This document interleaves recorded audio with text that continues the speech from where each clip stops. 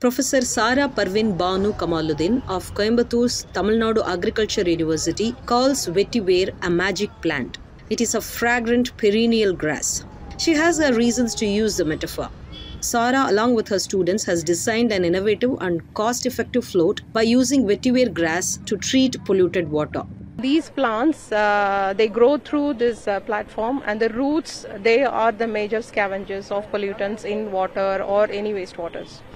So the novelty of our TNAU floating treatment wetlands is we have patented this Parwin platform last year. And because we tried 3 or 4 types of platforms, and this one worked very good, and then it is very sturdy and buoyant, and then it could withstand all the weather vagaries for nearly 2 years now. It really adapts to different wastewaters. So when you grow in water, it releases different acids, organic acids, and when you grow in like wastewaters, especially tranary, we screen, and in that it will release different organic acids that will like sequester chrome. And then we went for another one. When we spike like chromium 6, what happens?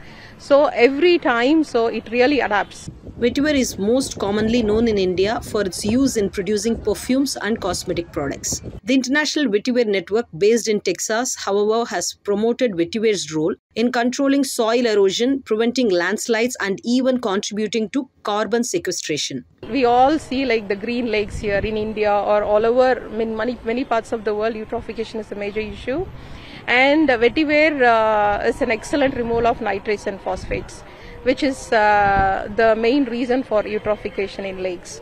So it is nothing but like any plant, it needs nitrogen and phosphorus. And if you put any plant like in a lake, because of high NNP, so these plants will take up for its growth, and then it will flourish, it will be growing. So the success of lab-based tests prompted Sara and her students to expand the project and test vetiver's efficiency in larger real-world scenarios. Now they have successfully tested the floats in Coimbatore's Ukkadam Lake and a few other small water bodies in Tamil Nadu. Following the success of their initial tests at the Ukkadam Lake, Sara and her team decided to test vetiver floats in dying effluent wells and wastewater from tanneries. It was found the vetiver grass significantly reduced levels of total solids, dissolved oxygen, and biological oxygen demand. It helps some scientists. They can do some experiments here and gain the knowledge. Okay.